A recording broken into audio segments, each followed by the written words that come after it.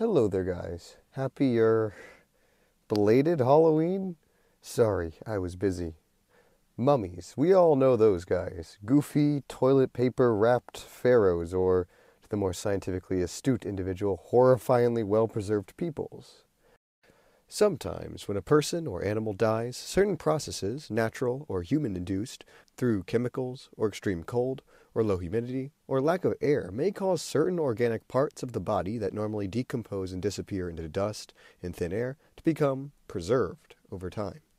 You often hear of examples like the famous 4,000-year-old Iceman, Otzi, or bog bodies like Boxten Man in his fabulously well-preserved hair and clothing, or the typical image of the Egyptian mummy, like Ramses II or Ozymandias.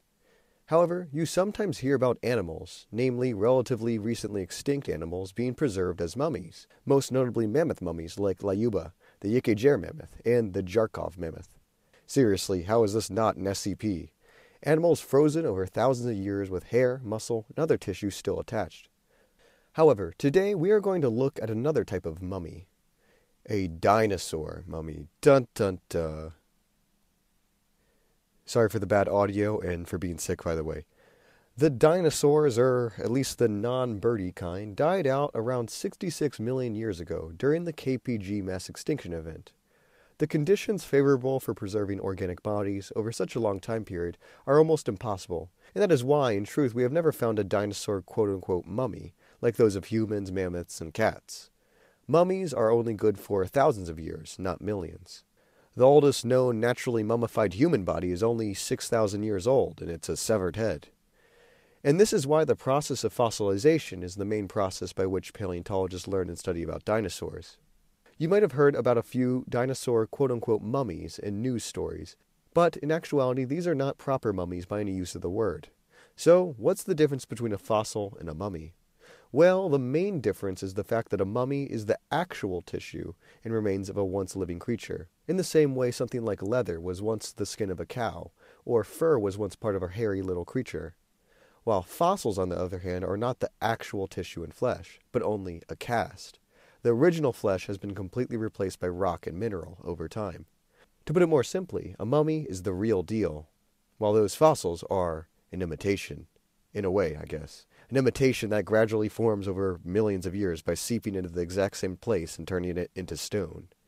And this is why, most of the time, fossils are almost exclusively the bones of an organism, and not the flesh, because typically that flesh is the first to go. It is only in mummies that the tissue and soft stuff gets preserved by time and then turned into a fossil. They are fossils of mummies. A rare preservation of a rare preservation. These fossilized mummies are some of the most prized and sought after in all of paleontology, as they often give us a very, very detailed insight into how these animals looked and functioned in life, that could not be gleaned from the more traditional fossilized bones. A really neat example of this is the genus Edmontosaurus. The end of the Cretaceous period was dominated by a group of herbivorous dinosaurs called the hadrosaurs, most famous for being a frequent lunch item for Tyrannosaurus rex. These guys partied it up like it was 1999 right up until, The North American genus known as Edmontosaurus was among them, and some of the largest and most prolific to boot. The two most famous species of the genus being Edmontosaurus regalis and Edmontosaurus annectens, aka Anatosaurus. A truly American and, I guess, Canadian dinosaur, these guys were all over the place and quite diverse. And this abundance and diversity has resulted in scientists having a lot of specimens of this genus. And with a lot of specimens, at least a few are bound to be the exceptional mummy. We have at least a handful of dino mummies belonging to Edmontosaurus, and subsequently it's probably one of the dinosaurs we know the most about, in that we have a generally good idea of what it looked like in life, skin and all. Many specimens are almost cocooned within a mold of fossilized soft tissue surrounding the skeleton, and from this scientists have gathered that, for one thing, the dinosaurs were a bit chubbier than previously believed. From specimen AMNH 5060, we know that Edmontosaurus was almost completely covered in small round scales, no feathers, and how some bones were connected and attached. Specimen UALVP 53722 illustrated to scientists that Edmontosaurus regalis possessed a fleshy soft tissue comb or display structure on the top of its head, much like that of a rooster's, much unlike some of its other hadrosaur cousins, which possessed a crest made of bone. LACM 23502, housed in LA, suggested Montosaurus annectens had a much more hoof-shaped and extensive beak structure than most of the previously thought illustrations and restorations gave it. However, there is a particular specimen that I found most interesting, and is among the, if not the best, preserved Edmontosaurus mummy ever discovered. Back in 1999, a high school student by the name of Tyler Larson discovered the remains of a fossil on his family's property in North Dakota. However, he didn't think much of it until years later when he was a paleontology student and began to fully grasp what he had found. Returning to the site and excavating it with paleontologist Philip Manning in 2007, the specimen nicknamed Dakota was big news. As Manning said to the Washington Post, "When you actually look at the detail of the skin, the scales themselves are three-dimensional. The arm is breathtaking. It's a three-dimensional arm. You could shake the dinosaur by the hand. It just defies logic that such a remarkable specimen could be preserved." Over the past decade, scientists have been slowly cleaning and examining Dakota. However, to this day it appears all the examinations of this dinosaur remain unpublished and non-peer-reviewed. There's been a lot of hearsay about Dakota, and it might be very interesting to discuss this hearsay. Just keep in mind that these are rumors from paleontologists and researchers, and not peer-reviewed papers. A picture was posted very recently on the internet of Dakota's foot. Researchers confirmed this and posted a tentative diagram of the fossilized foot, and the results are interesting. Behold, a handshake that took 66 million years. For one thing, Dakota's foot is oddly hoof-like, with a large hoof-like weight-bearing claw, while other parts of the foot are fully encased in a mitten of flesh. A whole bunch of structures we never would have guessed from the bones alone. Other studies of the preserved tendons and muscles on the rear legs and tail suggest Dakota could run 45 kilometers per hour, or 28 miles per hour, which is thankfully faster than the speculated top speed of Tyrannosaurus rex, which it would have shared the ecosystem with.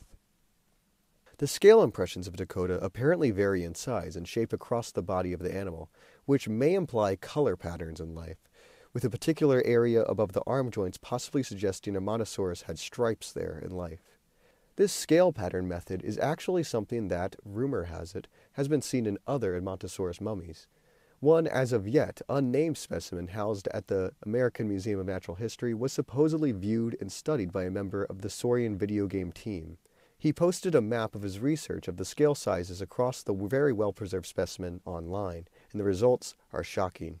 These scale impressions, if accurate, would show us almost the exact coloration pattern this animal might have bore in life all across its body, with spots and stripes, almost like a modern mammal.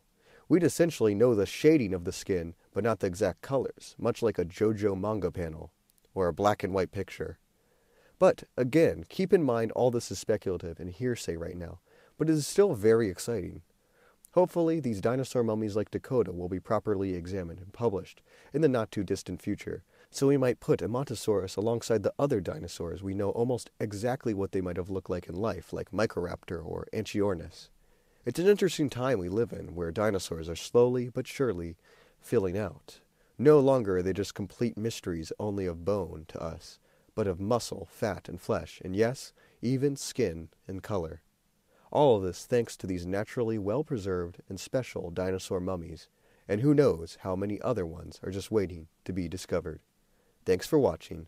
Hope you enjoyed this rather short video. Sorry, I'm very sick right now, and my audio equipment is kind of lost. I'll get it. I'll figure it out. But hope you enjoyed this video. I'll probably make another one sometime soon.